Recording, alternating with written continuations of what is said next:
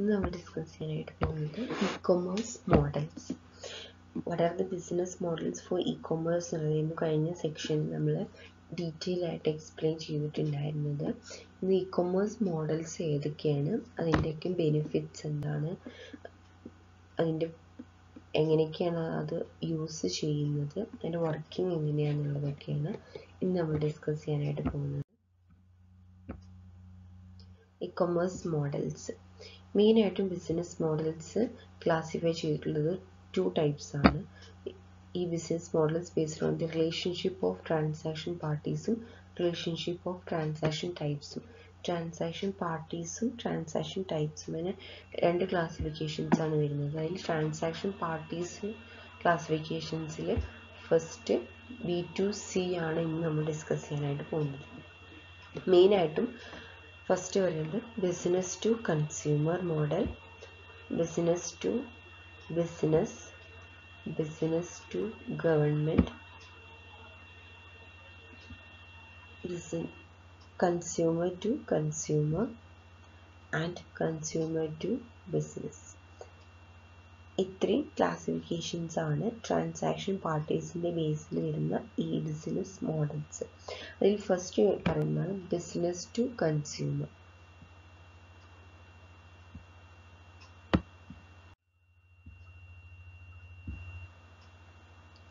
B2C നമുക്കറിയാം, business to consumer. ഇവിടെ ഒരു ഇൻ്റർമീഡിയറീസ് ഒന്നും വരുന്നില്ല. അവിടെ നമ്മൾ പർച്ചേസിങ്ങും സെയിലിങ്ങും between the business and consumers ഈ conducted through electronically or over the internet. ഇൻ്റർനെറ്റിലൂടെയാണ് നമ്മൾ ഒരു ബിസിനസ് ഫോം അവരുടെ പ്രൊഡക്ട്സ് ഓർ സർവീസസ് സെയിൽ ചെയ്യുന്നത് എങ്കിൽ അതിനെയാണ് നമ്മൾ B2C മോഡൽ എന്ന് പറയുന്നത്.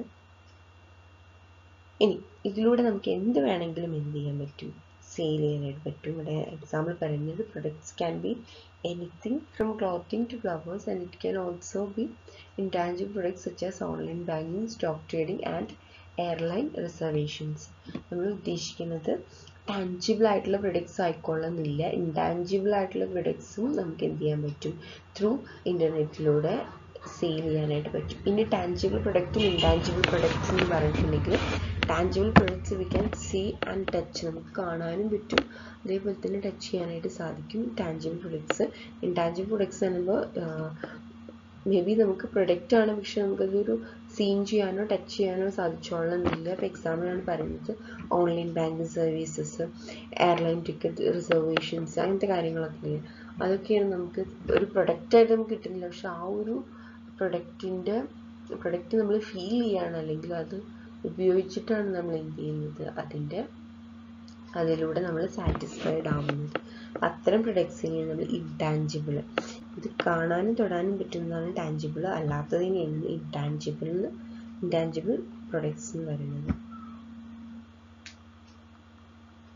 ഇനി B2C ഇ കൊമേഴ്സിൽ മെയിനായിട്ട് ഇൻവോൾവ് ചെയ്യുന്നത് കസ്റ്റമേഴ്സ് എന്ത് ചെയ്യും, അവർക്ക് വേണ്ടിയിട്ടുള്ള പ്രൊഡക്ട്സിൻ്റെ ഇൻഫോർമേഷൻസ് വെബ്സൈറ്റ് ഉണ്ടായിരിക്കുന്നു, ഷോപ്പിംഗ് വെബ്സൈറ്റ്, ഓൺലൈൻ വെബ്സൈറ്റ്സിലൂടെ അവർ ഗ്യാദർ ചെയ്യും, ദെൻ ഓർഡർ പ്ലേസ് ചെയ്യും, ആഫ്റ്റർ ദാറ്റ് പർച്ചേസ് ചെയ്യും, ദെൻ പ്രൊഡക്റ്റ് റിസീവ് ചെയ്യും. മേ ബി പേയ്മെൻ്റ് ഒക്കെയും ഓൺലൈൻ ആയിരിക്കാം, അല്ലെങ്കിൽ ക്യാഷ് ഓൺ ഡെലിവറി, രണ്ടും ചോയ്സും അവൈലബിൾ ആണ്. ഇതൊക്കെ ചെയ്യുന്നത് ഓവർ ആൻ ഇലക്ട്രോണിക് നെറ്റ്വർക്കിലൂടെയാണ്. അതുകൊണ്ട് തന്നെയാണ് ഇത് നമ്മൾ B2C ഈ ബിസിനസ് മോഡൽ എന്ന് പറയുന്നത്.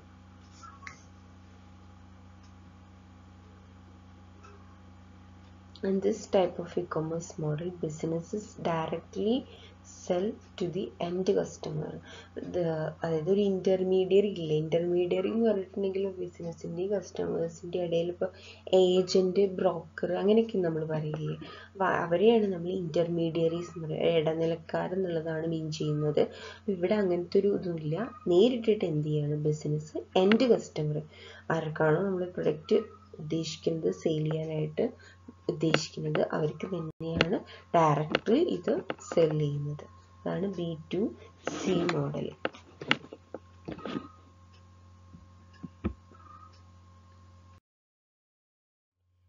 B2C മോഡലിൻ്റെ ഒരു ഫോർമാറ്റ് നമുക്ക് ഇതിൽ നിന്ന് നോക്കിയാൽ മനസ്സിലായിരിക്കും.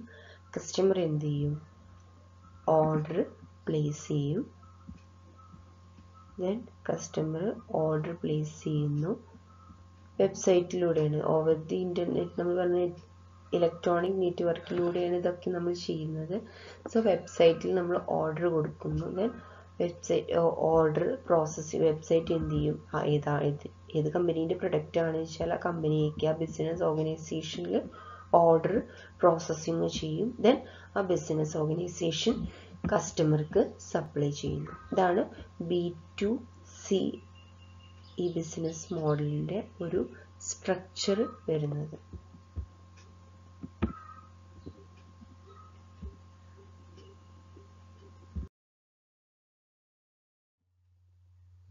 B2C process, business to consumer process എങ്ങനെയാണെന്നുള്ളത് അതിൻ്റെ ഒരു സ്ട്രക്ചറാണ് ഇപ്പോൾ നമ്മൾ നേരത്തെ പറഞ്ഞിട്ടുണ്ടായിരുന്നത്. അതിൽ ഏതൊക്കെ നമുക്ക് പോയിന്റ് വൈസ് ആക്കിയിട്ട് പറയാം. ഫസ്റ്റ് വരുന്നത് കൺസ്യൂമർ വിസിറ്റ് സൈറ്റ്. നമ്മൾ ഓൺലൈൻ ഷോപ്പിംഗ് ചെയ്യുന്ന കാര്യം നിങ്ങൾ എന്ത് ചെയ്താൽ മതി, ചിന്തിച്ചാൽ മതി.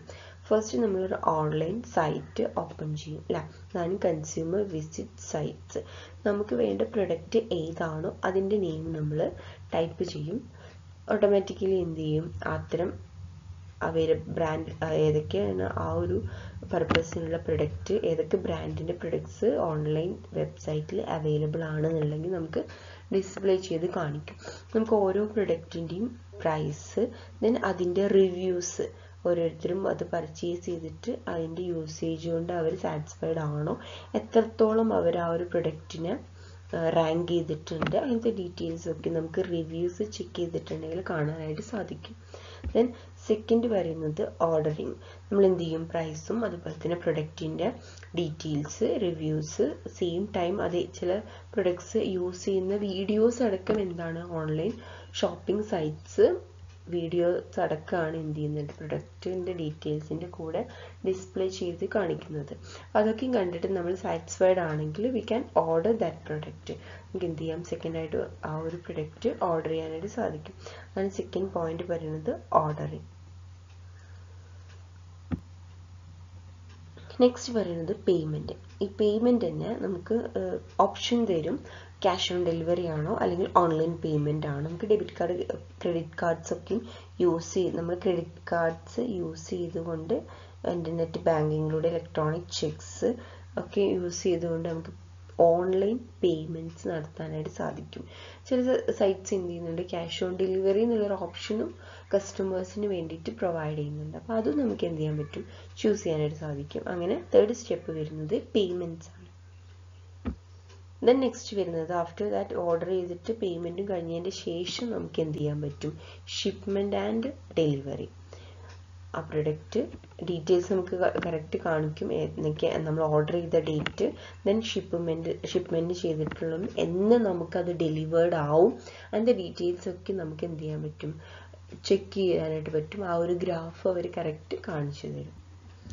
ദെൻ ലാസ്റ്റ് പറയുന്നത് service and support. Next step വരുന്നതാണ്. ഇപ്പോൾ പ്രൊഡക്റ്റ് നമ്മൾ കിട്ടിയിട്ടുണ്ടെങ്കിൽ, ഡെലിവേർഡ് ആയിട്ടുണ്ടെങ്കിൽ നമുക്ക് എന്ത് ചെയ്യാൻ പറ്റും, അതിനുള്ള റിവ്യൂസൊക്കെയും അതിൽ കൊടുക്കാനായിട്ട് പറ്റും. മേ ബി നമുക്ക് ആ ഒരു പ്രൊഡക്റ്റ് നമുക്ക് അതിൽ സാറ്റിസ്ഫൈഡ് അല്ല എന്നുണ്ടെങ്കിൽ we can return that product. നമുക്ക് ആ പ്രൊഡക്റ്റ് റിട്ടേൺ ചെയ്യാനായിട്ടും പറ്റും. റിട്ടേൺ ചെയ്യുന്നവർ ഇങ്ങനെ എന്തുകൊണ്ടാണ് റിട്ടേൺ എന്നുള്ളത് ക്വസ്റ്റ്യൻസ് ഒക്കെയും ചോദിക്കുന്നുണ്ടായിരിക്കും. അതിനനുസരിച്ച് നമുക്ക് എന്ത് ചെയ്യാൻ പറ്റും, റിട്ടേൺ ചെയ്തിട്ട് ആ ഒരു പ്രൊഡക്റ്റ് നമുക്ക് വേറെ മാറ്റി എക്സ്ചേഞ്ച് ചെയ്തിട്ട്, അതായത് വേറെ മാറ്റിയിട്ട് നമുക്ക് ഓർഡർ സെയിം പ്രോസസ്സ് റിപ്പീറ്റ് ചെയ്യാവുന്നതാണ്. അപ്പം ഇങ്ങനെയാണ് ഒരു ബിസിനസ് ടു കൺസ്യൂമർ ആ ഒരു ട്രാൻസാക്ഷൻ നടക്കുമ്പോൾ ഉണ്ടാവുന്ന പ്രോസസ്സസ്.